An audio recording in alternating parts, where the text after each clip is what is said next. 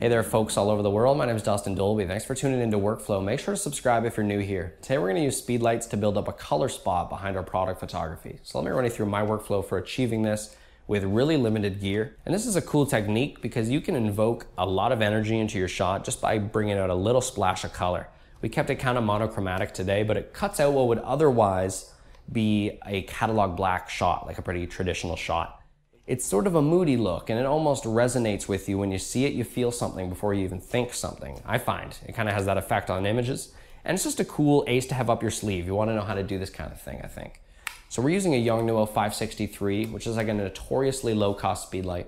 If you want to hear more about this speedlight or any of our gear, we link it all in the description on Amazon below. So let's just put this at like a 30-second power. And I'm just bare bulbing it for a second. We're going to throw this in a Stripbox in all reality, but honestly, we're not going to obsess over the lighting too much today. We mainly just wanted to chat about how to get that beautiful glow of light behind our Nivea, which is actually resting on a little piece of tack right now. That's how it's resting up there, and it's working really well. I'm impressed. So yeah, we're going to light this pretty indirectly. We'll keep it turned away from our background, of course.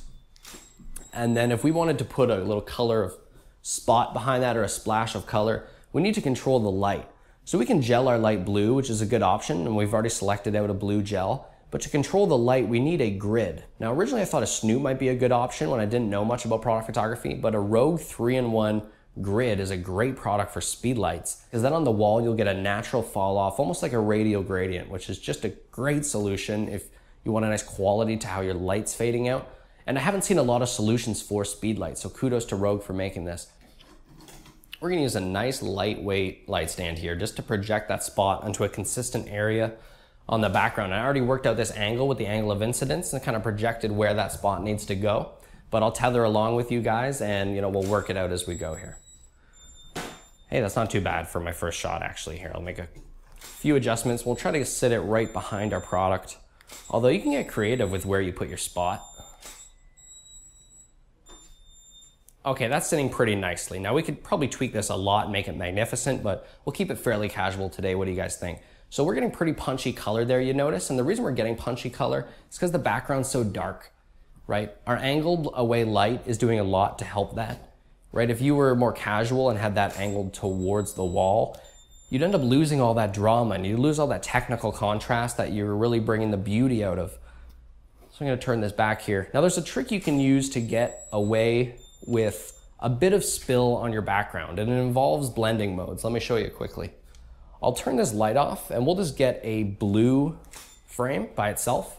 And first of all, look at this. This is what you want to see. Like, look at these nice stark contrasts. It's almost a complete silhouette, and you just have a beautiful blue radial glow. So that's a good test you can shoot just to make sure your light is set up properly before you complexify things. But this is a useful exposure. What I'm going to do now is a quick switcheroo. I'll keep you guys in the tether here. And I'm just switching the light. So now the blue light's off and we just have the primary light. Great, so now if you're spilling too much light on your background, you'll be able to see that in this exposure because the background won't be completely black.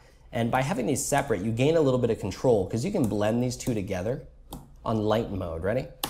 They'll blend together completely on light mode. And last time I did this on light mode live in my tether like this, people were confused and they left me comments asking me about how I masked it together. There's literally no masking involved. It's just these two layers on light and blending mode. And then you have control of each layer and things aren't baked into one file. You can't separate. Literally, you can try it for yourself. Screen cap this image, just full screen cap that, and screen cap this image, and then bring those puppies into Photoshop and put them above one another in a layer and set the top one to light mode. And you'll see they seamlessly blend together because of the properties of each layer. One is like a silhouette, whereas one is the inverse of that, and they go together beautifully.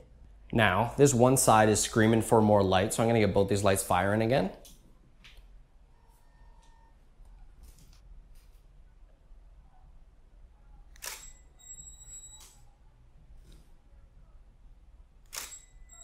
So a simple card just to wake things up on the far side here. And that's a beautiful solution because just with one or two speedlights now, we're creating a pretty sophisticated look. And you see what that did in waking up the far side. Just like having another Stripbox over there or something, essentially, if you zoom in. You see it wakes up the side, but clearly it infringes on our canvas. So we're comfortable comping that out, and I'll make sure to show you guys how I do that. But That's a pretty sophisticated system for such a humble approach using a couple lights and, a piece of card. Now, could you use other colors in this? Absolutely, you could. Why don't we throw on a smoky pink? So we're gonna switch out the blue for a smoky pink, which came in the gel pack. And that'll give us a splash of color in a way a monochromatic look really couldn't. So once we've switched that out, we'll pop off another exposure. And there you go. Now this is a cool solution because it's so immediate, and this is one of the reasons I do advocate the C-stand or the tripod extension for putting your spot in a consistent area.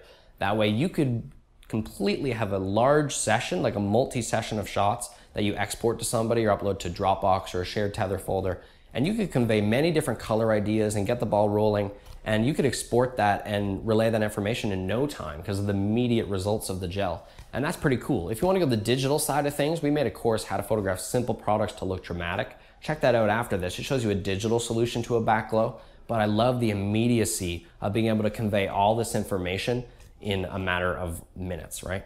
So why don't we take a little bit of a deeper look inside of Photoshop. Okay, folks, here we are. Inside Camera Raw. Make sure to pour yourself coffee. Make sure to subscribe.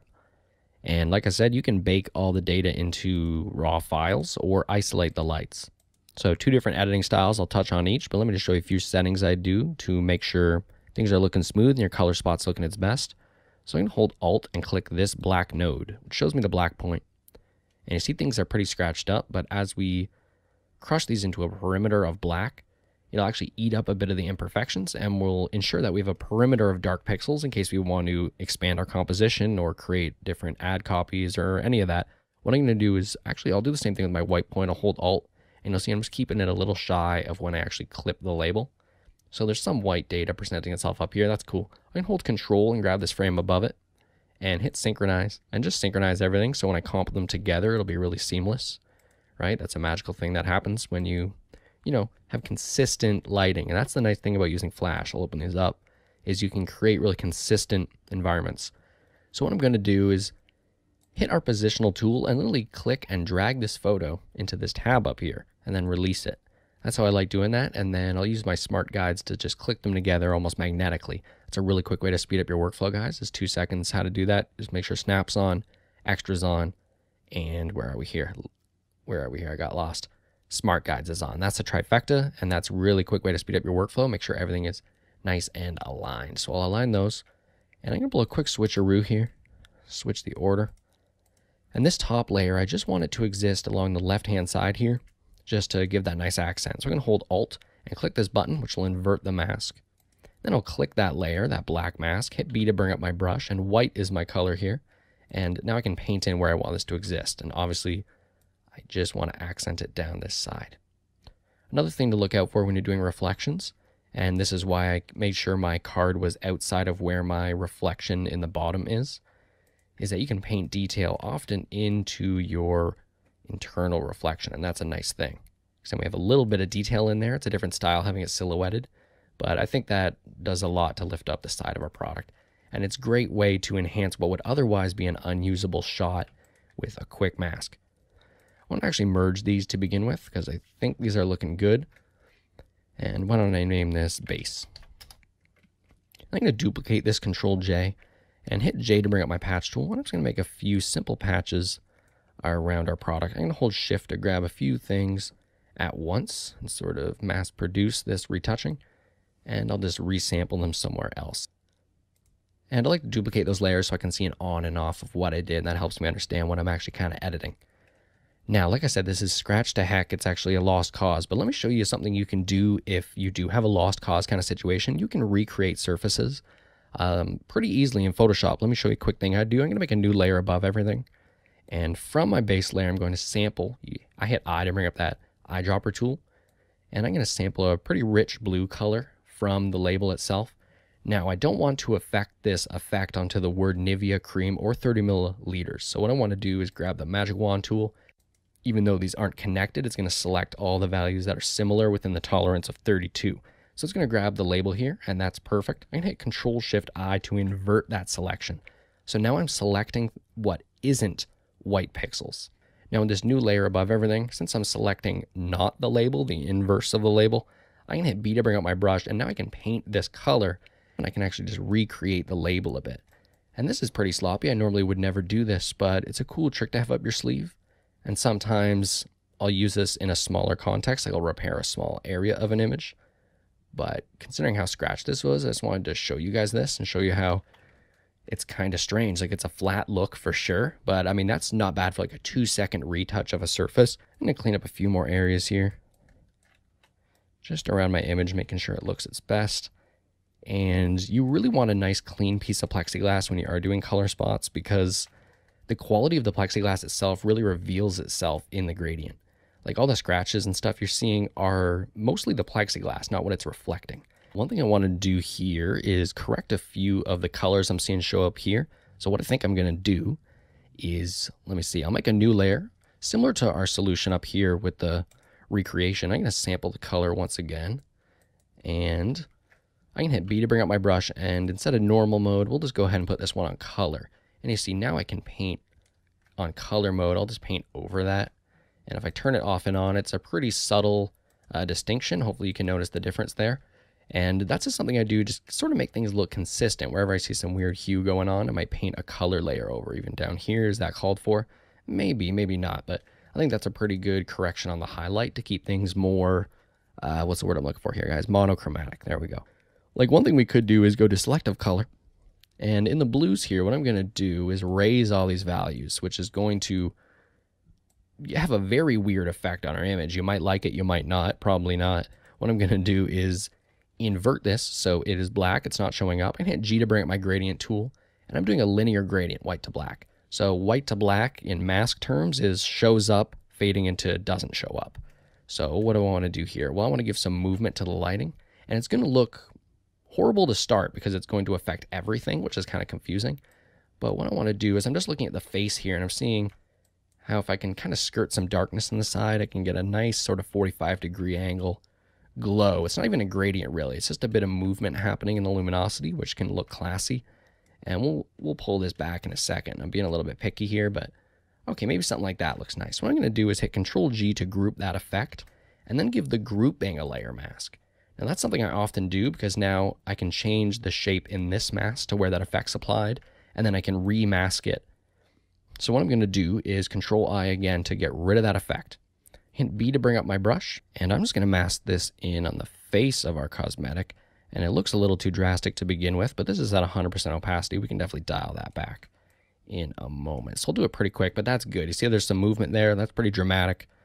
And what we can do here is just go to our selective color, and we can fade that in so it's a little more subtle. And like I said, just has a little right to left movement with the light, which looks pretty nice and makes things a little more interesting. What do you think? Okay, now to all my friends out there shooting with one light, whether it's for a limitation reason or maybe a technical reason, I'd like to show you how to build up a similar workflow in a few moments just with these two frames. And we've already demonstrated you could shoot this theoretically with one light, just putting this top layer in lighten mode. And that's magical to begin with, but there's a few benefits we didn't discuss earlier. Like, look at this top layer by itself. It is, it's pretty dusty. Let's check it out here. I'm going to crank the curves, and wow. That's a really honest look at how dusty that was. So something to point out is that the top light is really accenting this dust. And the top light isn't present in this shot. So what you can do is keep this image as your base image, and this top dusty layer, I can just mask it. So really I'm just taking data from this area. I'm going to make a bit of an ellipse here, and I'll just take information from this area. So I'll give it a mask with this button. When a selection is present and you hit this button, it uses it as your mask. So now I'm really just taking this information and getting rid of all that dust out there, right? I'll feather my mask so it introduces a little more subtly, and I'll put that in. So that's a really quick comp with a mask, and that helps you reduce dust just in an instance. That's a cool tip. Also, now that you've isolated things, you could do a whole raft of effects. Like, you could change the color of just the background. That alone blew my mind when I first figured that out. I never seen someone make a tutorial just showing me that. So hey, make sure to thumb up the video if you appreciate that one, because I think that's a pretty cool tip. You can make a template, right? And you can create a bit of a system where you're just banging out color renders. Because then you can spend your time retouching just this shot and present many colors that are meticulously retouched. So it sort of multiplies your efforts, and I find that really rewarding.